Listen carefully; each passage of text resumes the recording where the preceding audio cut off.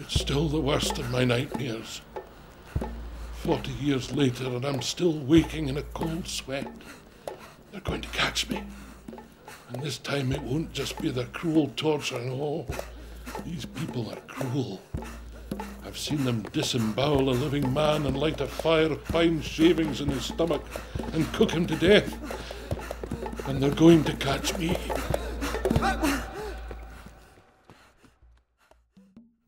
I got away. I hid in a hollow tree and they passed just feet away. 4 days they hunted me until eventually I found a farm. I knew the man there, John Bell, but he nearly shot me for a savage when he saw me. But I came back to, well, you could call it civilization. Although, you know, one of the reasons those Indians went on these murdering, scalping parties was that we civilized people, British and French, paid them for every scalp they took from the enemy. Well, there was a disaster. A French scalp and a British scalp, they looked pretty much the same.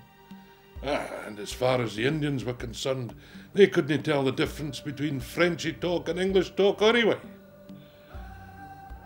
Still, I'm getting ahead of myself. What's an old man in Edinburgh talking about escaping from Indians for? And you're right to wonder, because I'd no business being there.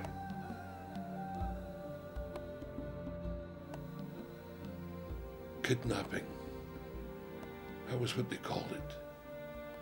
That's just what happened to me. I was just 10 years old when I went to Aberdeen from Hunley. That's where I was born, in the parish of Arboyne. And I went to stay for a while with my aunt in Aberdeen. And of course I ended up down the docks. Well, all life was down those docks. And of course, a boy would end up down there, gawping at the sights. And of course, they knew that. Gangs of men who'd find you wandering alone. And that was the last you were seen of. Spirited away into the hold of a ship. Do you understand? They just took you. Are you understanding this? I became a slave in Aberdeen at the age of 13.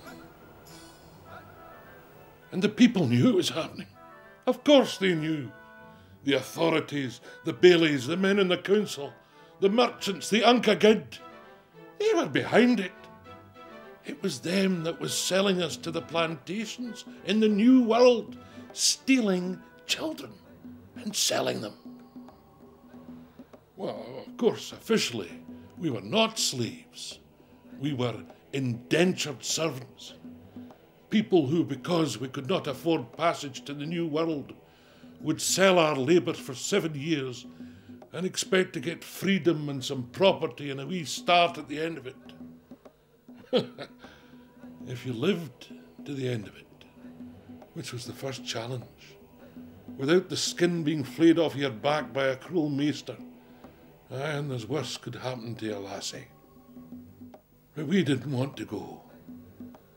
There were 69 of us kidnapped children on board the Planter as she left Aberdeen in 1743. Slaves is what we were, and I doubt many of them ever saw freedom again. Freedom? We very nearly didn't see America. Shipwrecked.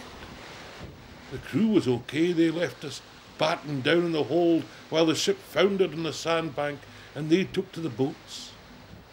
They came back for us the following day when the storm died down. And I was sold. Knocked down for a good price. Well, I tell you, I could have done a lot worse than Hugh Wilson, a humane, honest and worthy man. Which is to say that I felt his lash often enough when I deserved it. And I was worked hard. But he'd been a slave himself, kidnapped like me, years before in Perth. And when he died, just before I'd served my time, he left me his best horse and saddle, and some money and all his clays. And there I was, free. Well, you'd call it free, but not able to go home. The human traffic across the Atlantic was all one way in those days. I married. I married well, and took a farm, 200 acres on the Pennsylvania frontier.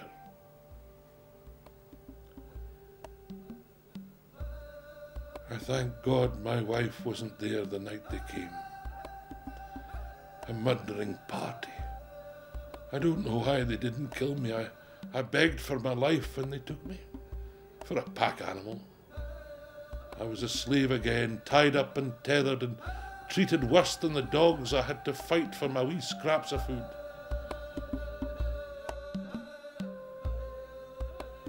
I was with them for a year before I escaped. The first night they forgot to tether me. Maybe they thought they'd tortured and beaten my desire for freedom out of me. Or maybe they just didn't give it a thought. To them, I was just a pack animal. But I could run. And for 3 years after that in the army, I hunted them in my turn. I joined the army that was fighting the French and the Indians. Well, my farm was gone, my wife had died, and by 25 years old, the only talent I had to offer was brutality. So I joined the army. And I was captured again, this time by the French, the Battle of Oswego. And that's how I came home, as an exchanged prisoner of war. I walked from Plymouth to Aberdeen. Sometimes to get a bit of money, I would dress as an Indian and do war dances until a crowd gathered, and I would tell my story and sell my wee book. And when I got back to Aberdeen, 15 years after being spirited away, oh, they did not want to know me. Those respectable merchants and bailies and provost. I was thrown in the jail, and my book was burnt. I wasn't giving up. I sued the council in the Court of Session in Edinburgh, and I won, and I made them pay £100 plus costs. When they looked into it, they found that more than 600 children had been taken from Aberdeen to the colonies in 6 years, until the Battle of Culloden. After Culloden, there were enough Highlanders to fill the boats. God help them. And after I sued the Council of Aberdeen as a whole for what they'd been doing, I found out the names of the men who had sold me, and I sued them as well. Oh, they tried their old tricks. The judge who had to settle the case was wined and dined all over Edinburgh before he gave his verdict against me, and then collapsed dead, drunk and speechless. I wouldn't let them away with it. I had justice eventually. £200 damages and 100 guineas legal costs. Well, they could afford it. 600 wains sold into slavery over 6 years. Aye, they could well afford it. I stayed in Edinburgh, ran a tavern, occasionally gave an Indian show, ran a postal service, brought a printing press, published a newspaper. I could sell anything to anybody. I made money. But you can't buy your childhood back. I sit in the tavern and I tell my story, and people say to me when they listen to my stories, "By what, Peter," they say, "by what? You've led some life, eh? What a life." and the right, of course. I have led a life. But you see, it wasn't my life. My life ended on the quayside at Aberdeen when I was just 13 years old. Because 60 years later I look back at that wee loon, terrified in the hold of that boat, and I wonder, what would he have made of himself? What might he have become? I close my eyes at night and my dreams are full of madness and murder. When you're a slave, your future belongs to someone else. And even your dreaming sleep is not your own. The colonies are gone now.